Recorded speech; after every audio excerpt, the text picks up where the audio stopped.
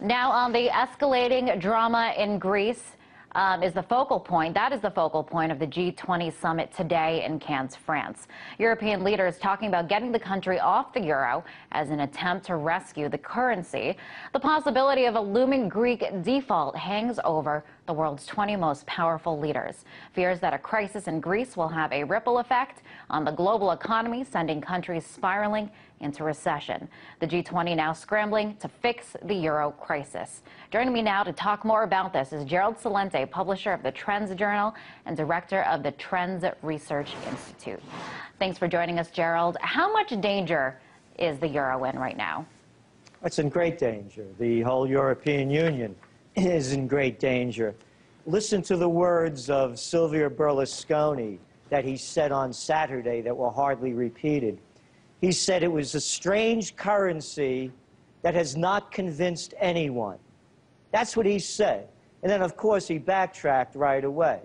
And all you have to do, Liz, is look what's going on over there in France as the G20 meet. If you want to see the levels of disconnect, all you have to do is look at the gala that they're throwing.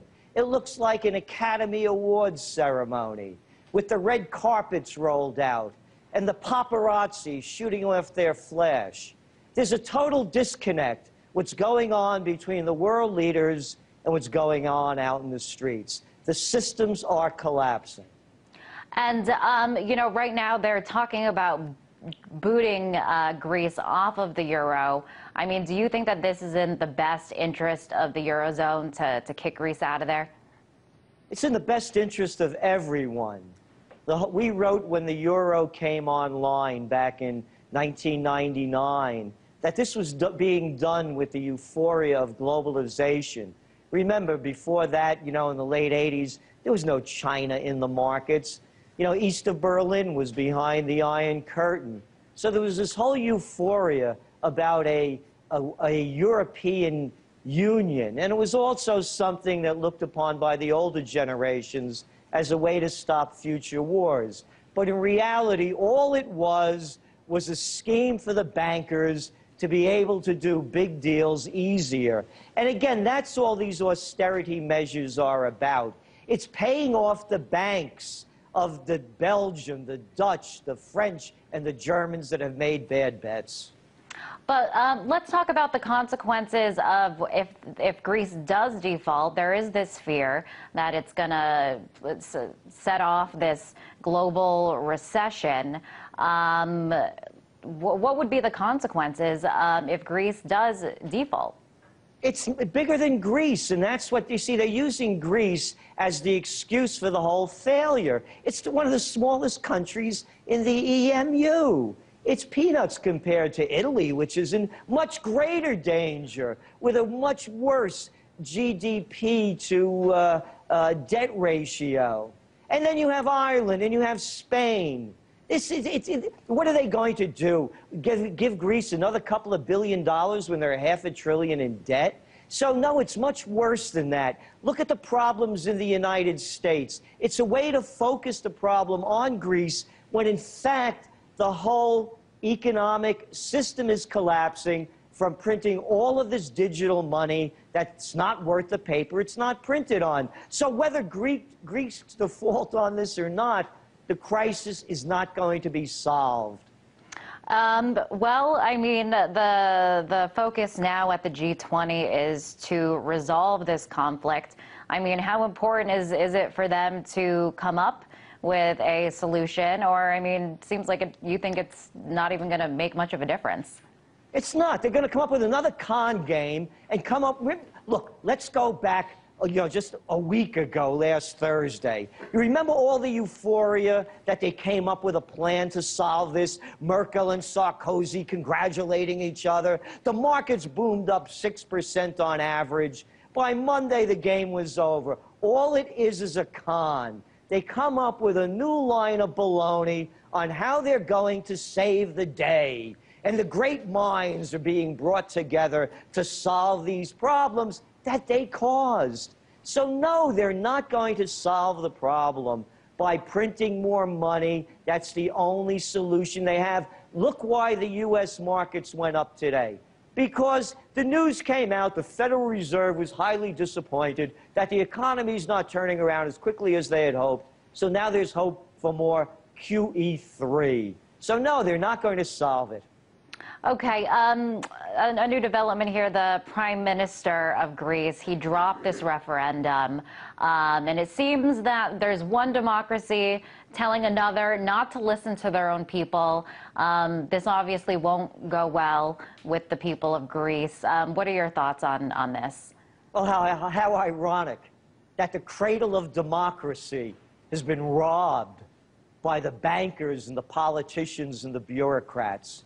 These are not democracies. I've said this over and over again.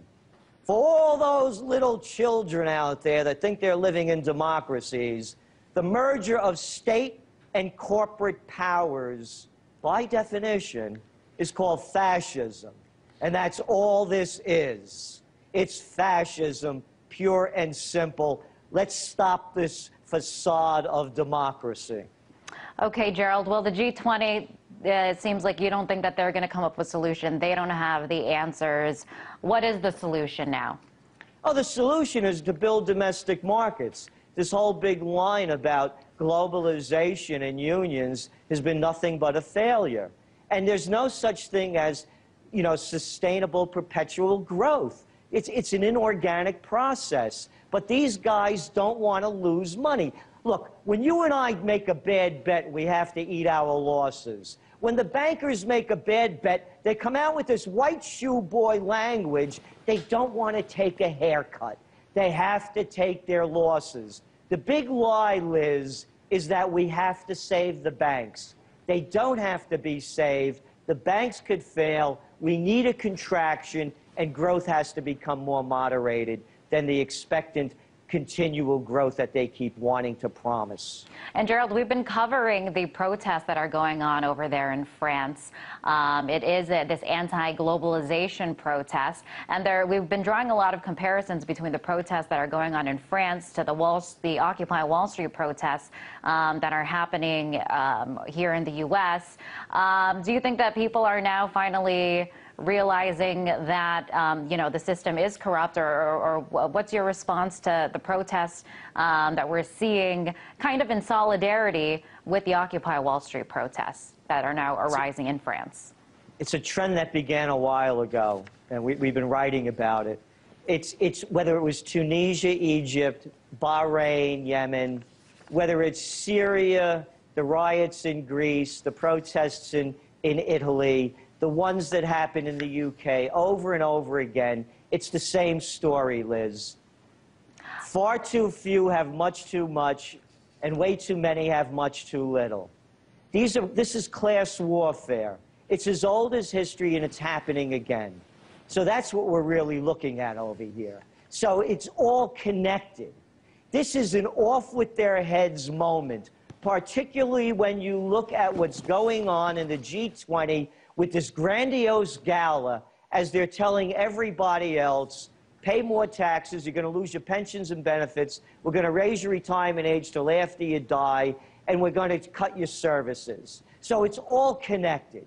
It's class warfare, it's beginning, and it's really, we're looking at the first great war of the 21st century. Gerald, thank you so much for your thoughts on this. That was publisher of the Trends Journal and director of the Trends Research Institute, Gerald Celente.